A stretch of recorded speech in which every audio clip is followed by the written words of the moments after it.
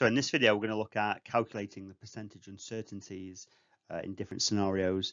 Now, the first one will be to simply measure a line with a ruler and to calculate the percentage uncertainty of that measurement. The second one will be the percentage uncertainty of a given surface area that we've calculated. Number three, we're going to work out the percentage uncertainty of a volume that we've actually calculated given the length, the width, and the depth of the object. The fourth one will be the percentage uncertainty of adding two fluids or two volumes of different fluids together. And the last one will be the percentage uncertainty when we take a measurement of temperature using a thermometer. So in this video, we're going to talk about how to calculate the percentage uncertainty of a line using a ruler. Now, if you measure a line like we have on the slide here with our ruler, we're going to measure in millimeters. And if the percentage uncertainty is not given with that measurement, then what we can assume is that at the start of the line that we measure with our ruler, there's actually half a unit error either side of the start point. So that might be plus 0.5 millimeters or minus 0.5 millimeters either side of the start of the line here on the left. Now, there's also a source of error or uncertainty, I guess we should say, at the end of the line. So that's also going to be plus or minus 0.5 millimeter. So it might just mean that the actual true value is plus 0.5 millimeter longer than the line or minus 0.5 millimeter shorter than the end of the line. So these two sources of error, we just add them together. And this means that in our measurements with our ruler, which is 10 millimeters, there's going to be a source of uncertainty of plus or minus 1 millimeter for that ruler. Now, to convert this plus or minus 1 millimeter uncertainty into a percentage uncertainty, it's quite simply the plus or minus uncertainty that we've got, which is plus or minus 1 millimeter, divided by the actual measurement that we've made, which in this case, the black line is 10 millimeters times 100%. So if you go plus or minus 1 millimeter divided by our actual measurement, which is 10 millimeters times 100%, we're going to get plus or minus 10% uncertainty. So here we would say the measurement is 10 millimeters, and this is our black line that we've got here, and the percentage uncertainty is plus or minus 10%. Now, we can also do the percentage uncertainty for a given area. Now, if we've got the length, which in this case is 17 millimeters, and we've got the width, which is 9 millimeters, obviously we can work out the surface area here. So it's just 17 times 9, and that will give us in millimeters squared. But if we're also given the plus or minus uncertainty for the length, which in this case might be plus or minus 1.2 millimeter, we can actually work out the percentage uncertainty for the length by going plus or minus 1.2 divided by the actual measurement of 17 times 100%. Now, we can also work out the percentage uncertainty of the measurement for the width. So in this case, it's plus or minus 0.6 millimeters, and we're given that as the uncertainty in that measurement. So we would say plus or minus 0.6 divided by 9 millimeters as the measurement times 100%. So just to show that again, the percentage uncertainty of the length is plus or minus 1.2, which is the actual uncertainty, divided by the measurement of 17 millimeters times 100%, and that will give you plus or minus 7.06% uncertainty. The width will be plus or minus 0.6 divided by the actual measurement of 9 millimeters times 100%, and that gives us plus or minus 6.67% uncertainty. Now, obviously, we do need to work out the area, which is 17 millimeters, which will be the length, times 9 millimeters, which is the width, and that will give us the area in millimeters squared. Then to work out the total percentage uncertainty for this given area, you add together the two percentage uncertainties, one for the length and one for the width. So if we were to work out the area, it would be 9 times 17 millimeters, plus or minus the percentage uncertainty for the width, which will be 6.67, added to the percentage uncertainty for the length, which was 7.06.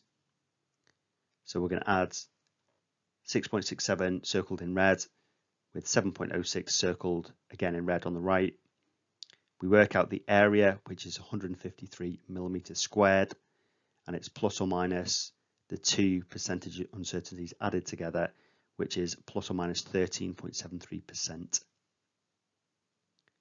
So the key to the percentage uncertainty for a given area is to work out the percentage uncertainty for the length, work out the percentage uncertainty separately for the width, and add them both together to get plus or minus that percentage uncertainty. Now, if we take this one step further, we can work out the percentage uncertainty for a volume. So I'm going to use the same values that we had earlier. So we're going to have 9 millimeters for the width, plus or minus 0.6 millimeters as our uncertainty in the measurement. We're going to have 17 millimeters plus or minus 1.2 millimeters as the uncertainty there in red. But this time we've got the depth, which is 11 millimeters, and the uncertainty in that measurement is plus or minus 0.8 millimeter. So what we're going to do is, to start with, we're going to work out the percentage uncertainty for the width here. So it's plus or minus 0.6 divided by the measurement, which is 9 times 100%. We do the same for the length. So we work out the percentage, plus or minus percentage uncertainty for the length. So that will be plus or minus 1.2 divided by 17 millimeters, which is the measurement, times 100%. And then this time we're going to do the same for the depth. So this will be plus or minus 0.8 divided by the measurement, which is 11 millimeters, times 100%. And then we simply add together the three percentage uncertainties to get plus or minus the total percentage uncertainty. So to work out the volume of this shape, we're going to go the width times the length times the depth. And then we're going to add together the percentage uncertainties for the width, the length, and the depth. So the volume would be 9 millimeters times 17 millimeters times 11 millimeters deep. That gives us 1,683 millimeters cubed. We're going to add together the percentage uncertainties for the width, the length, and the depth. So the length then is, as we said, plus or minus 1.2 divided by 17 times 100. That gives us plus or minus 7.06. If we do the same with the width, we get plus or minus 6.67. And then for the depth, we're going to get plus or minus 0.8 divided by 11 times 100, which is plus or minus 7.27%. We need to add these three percentage uncertainties together. So if we add 7.27 with 7.06 with 6.67, we're going to get the volume, which we know is 1,683 millimeter cubed, plus or minus 21% uncertainty, because we've added the three different percentage uncertainties together, one for the width, one for the length, and one for the depth.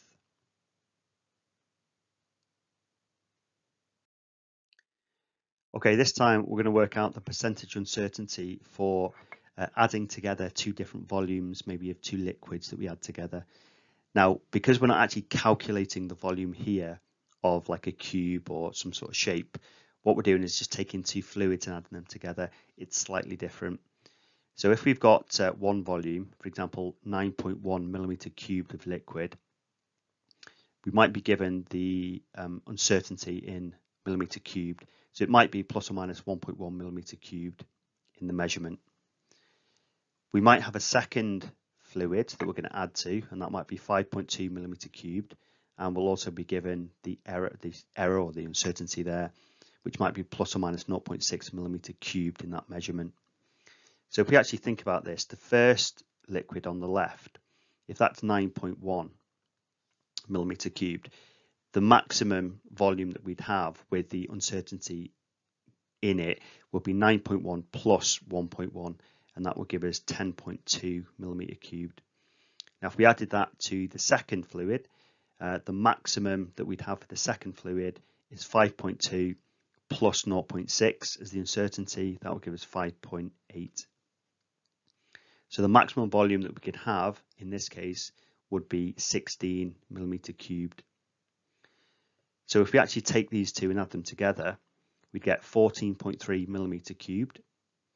But remember, there's plus or minus 1.1 millimeter cubed from the first fluid, and there's plus or minus 0.6 millimeter cubed from the second fluid. So in this case, what we have to do is just add together the two maximum uncertainties, and also we're going to have the minimum uncertainty, which is minus that value. So the volume would be 14.3 millimeter cubed plus or minus 1.7 millimeter cubed. That's the uncertainty. Now, we said earlier 10.2 plus 5.8 would be 16 millimeter cubed. So 14.3 on the right here plus 1.7 would give us 16 millimeter cubed. Okay, that would be the absolute upper value. But we actually might want this as a percentage uncertainty, not just plus or minus 1.7 millimeter cubed. So again, it's exactly what we did before. It's the actual measurement that we've got, which is 14.3 millimeter cubed. And that's going to be plus or minus 1.7, which is our uncertainty, divided by our measurement of 14.3 millimeter cubed, because that's the new volume by adding the two liquids together, times 100%. So here the volume is 14.3 millimeter cubed by adding the two volumes together, plus or minus 11.9% uncertainty. So we could write that here on the right hand side as 14.3 plus or minus 11.9% as the uncertainty.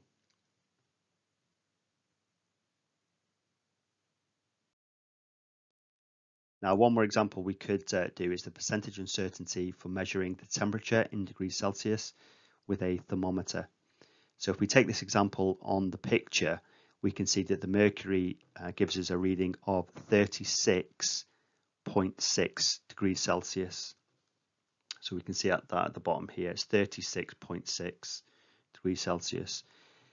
Now, this is a little bit different from measuring a line with a ruler, because actually there's only one point of uncertainty here, which is where the mercury rises up the little glass tube.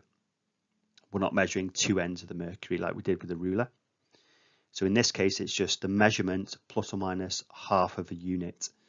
So we know the unit is 1 degree Celsius, and just like the millimeter, it was half a millimeter. So in this case, the percentage uncertainty will be plus or minus the uncertainty, which is 0.5, divided by the measurement, which is 36.6, times 100%. And that will give us a percentage uncertainty of plus or minus 1.37%. So it would be 36.6 as our measurement, plus or minus 1.37% uncertainty.